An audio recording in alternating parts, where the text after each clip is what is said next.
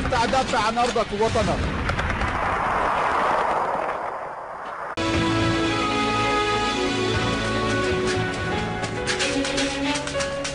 President al-Assad arrives in Daria to check up an army unit on the occasion of Army Day. President al-Assad stresses that Syria's confidence in victory allowed it to keep steadfast over the last 2 years in the face of the aggression.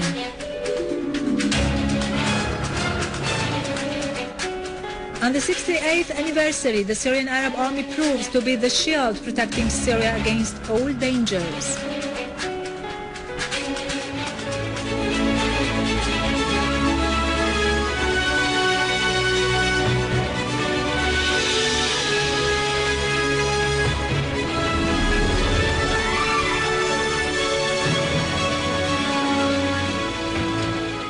Good afternoon, ladies and gentlemen, and happy Army Day. President Bashar al-Assad arrives in Daria now to inspect an army unit on the occasion of the Syrian Arab Army Day.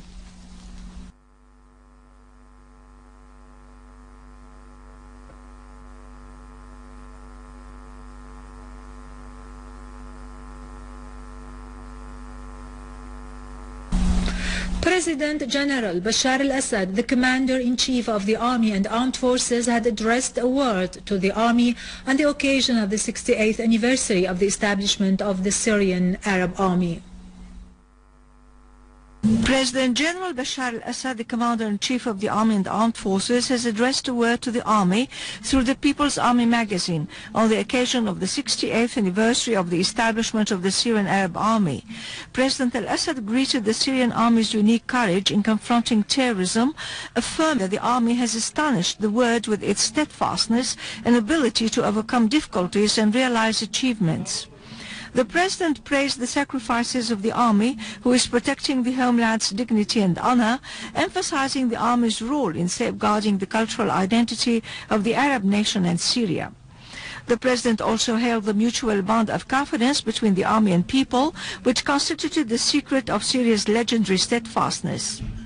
You have shown the whole world that pressures and conspiracies, no matter how tough and varied, would further increase your determination to confront challenges, the President said. The President emphasized that there are sacred principles in Syria based on the interests of the Syrian people and their national and pan-Arab goals. Had we in Syria not been confident of victory, we would not have been able to remain steadfast for over 2 years, President al-Assad asserted. President al-Assad voiced confidence in the Army's ability to shoulder its responsibilities and perform its national tasks. His Excellency greeted the souls of martyrs and their families from whom the strength of steadfastness is derived. Defense Minister General Fahd al-Freij has greeted the Syrian Arab Army on its day. In a word on the occasion, General Freij said, "The Army has been confident since the beginning of its ability to realize victory, otherwise Syria would not have been able to continue its steadfastness." He added that the strength of the Syrian Arab Army has been and is still a main concern for our enemies, who are always seeking to target it. General Freij said, "Syria is leading the war not only in the face of terrorism and the terrorists, but also in the face of Arab and regional regimes, and is fighting terrorism on behalf of the world as a whole." He said the Israeli enemy's agents have failed in their attempts to weaken Syria, so the Israeli entity resorted to direct aggressions to back up the terrorists, who were defeated despite the support and funding they receive. On the 68th anniversary of its establishment, the Syrian Arab Army remains a symbol of struggle, a maker of glories and heroism, and an embodiment of the people's and homeland's will and pride.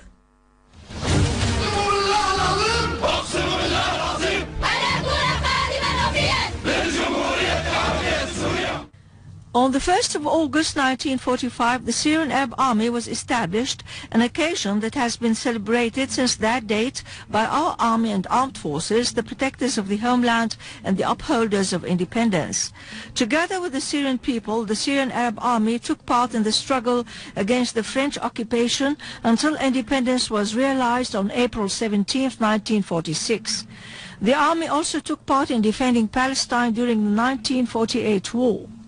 Thanks to its spirit of patriotism, the Syrian Arab Army played a major role in realizing the first unity in the Arabs' modern history, namely that between Syria and Egypt.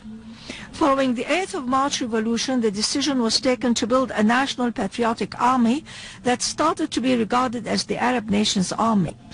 It waged with the Egyptian army, in cooperation with some Arab armies, the October War of Liberation 1973. The heroic Syrian Arab Army has confronted the Israeli aggression of Lebanon in 1982 and supported the national resistance in Lebanon until the historical victory of 2006 was realized.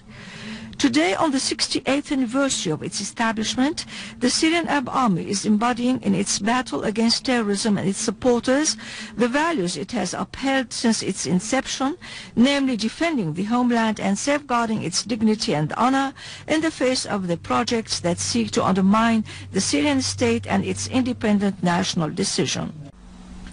In Damascus suburb, army units restored stability to al-Matahin in al-Ghazlaniya after eliminating a big number of terrorists. In Homs, 2 citizens were killed following the explosion of an explosive device planted by a terrorist group alongside the road between Maksar al-Hussan village and al-Mukharram. A military source said that the terrorists detonated the explosive device as a motorcycle was passing by, killing 2 citizens. In Idlib countryside, our armed forces restored security and stability to Ma'atram town after eliminating a terrorist gathering and the surrounding farms and caves. A military source reported that big quantities of weapons and ammunition were confiscated, including 120mm mortar cannon along with ammunitions. At least 47 explosive devices were dismantled, some of which weigh between 200 and 300 kilograms.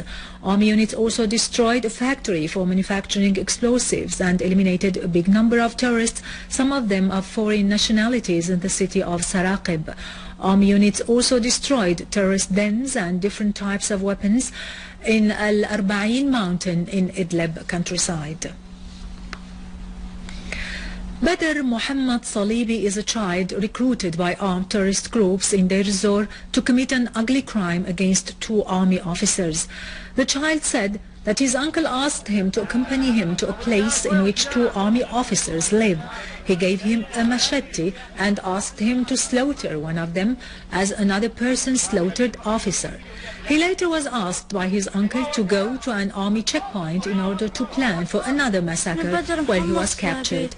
The child said that he will never forgive his uncle.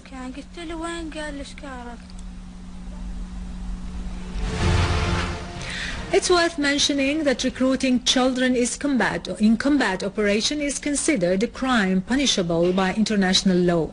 In Syria, international media reports documented crimes verified by several UN organizations, including Save Children organization, all stressing that a number of Syrian children were recruited by armed terrorist groups to commit ugly crimes, calling on the international community to work hard to stop such practices. Syria, who joined the Children's Rights Agreement in 1993, called on the international community and other humanitarian organizations to protect children against the evils of terrorism.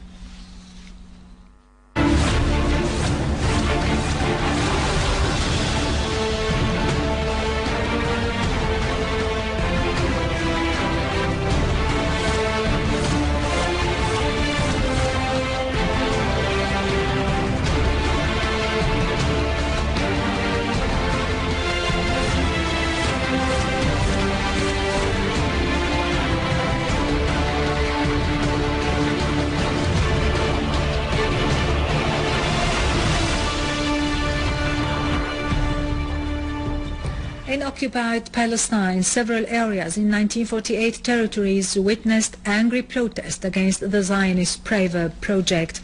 Palestinian news sources pointed out that youth groups which reject the Zionist plans called on Palestinian demonstrators to step up their protests on the second day of anger against the Israeli plans to Judaize Palestinian territories. They stressed that all efforts should be mobilized to stage effective and well-organized protests.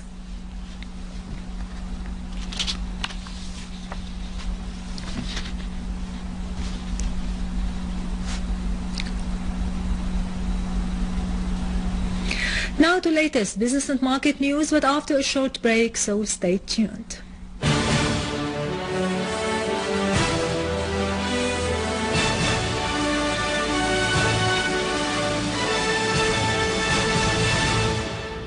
Welcome back. The companies of the General Establishment for Food Industries could achieve a production which is estimated at 1.5 billion Syrian pounds during the first half of the year. The production value until the end of that period was more than 1 billion and 2 million Syrian pounds, noting that the establishment exports did not exceed 10 million Syrian pounds. On the other hand, the establishment asserted that its companies have faced a lot of obstacles as a result of the current crisis, in addition to the lack of some production requirements. The manager of the General Company of Yogurt in Damascus asserted that the company has achieved a production estimated at 70 million Syrian pounds and sold at the same value in the first half of the year. The manager added that the company's productions are available in the establishments and in the private sector, as the total production capacity reaches about 28 tons a day. The prices of U.S. crude oil advanced for a second day, extending the biggest monthly gain since last August, as manufacturing unexpectedly strengthened in China, the world's second largest crude consumer. Futures climbed 0.7% after rising yesterday by the most in 3 weeks. Brent for September's settlement was up 45 cents to reach more than $108 a barrel.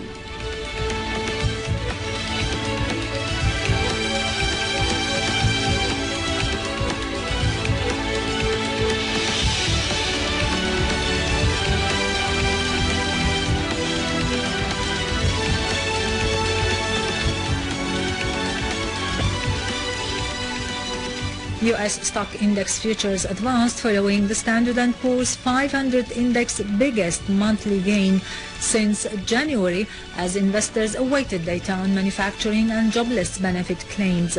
European stocks gained as investors awaited policy decisions from the European Central Bank and the Bank of England.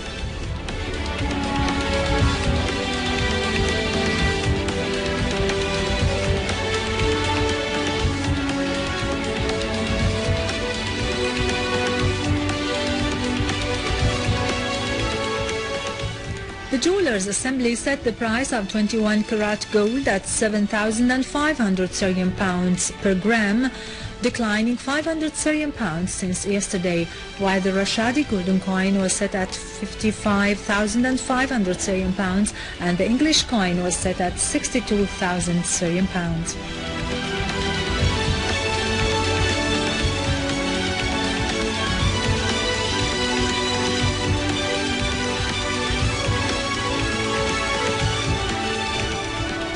Finally, the euro fell from a 6-week high against the US dollar amid speculation that the European Central Bank president will reassure investors that policymakers will keep interest rates low after a meeting today.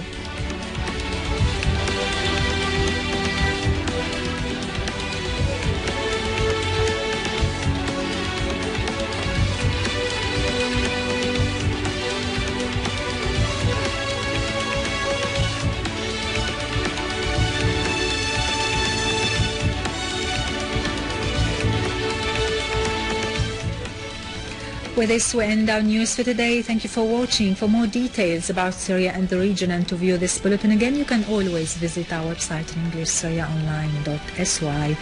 Have a peaceful weekend.